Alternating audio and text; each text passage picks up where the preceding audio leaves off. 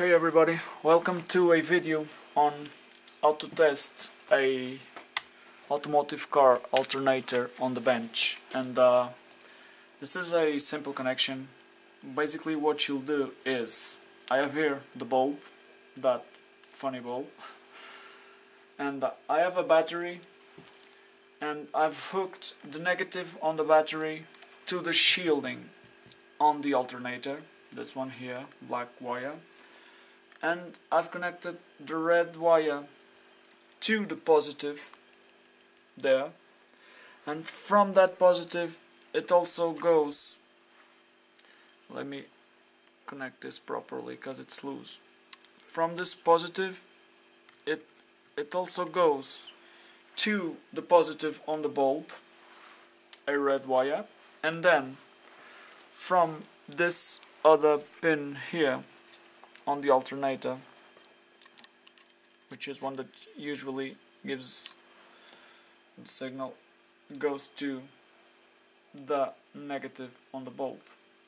And as you can see right now, as I plug the wire, the bulb is on. What should happen is that when you spin the alternator, let me turn it around with all connections, when you spin the alternator, the bulb should turn off, but it is not turning off. So I'll do a different test. It is not turning off. I guess this means that the thing is fucked, but whatever. So I have here the alternator, I have here my drill, and I have to connect it like this, and it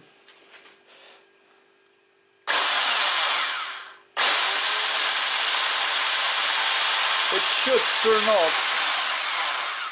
It's rotating clockwise, which is the right rotation for this alternator, and as this spins around, the bulb should go off. But as you see, that's something which is not, it's not happening. Even though I'm having trouble with this setup, that's enough to show you how these things work. And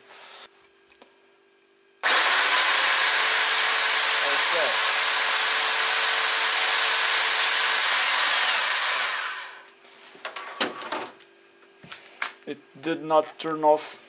It should go off. It's broken.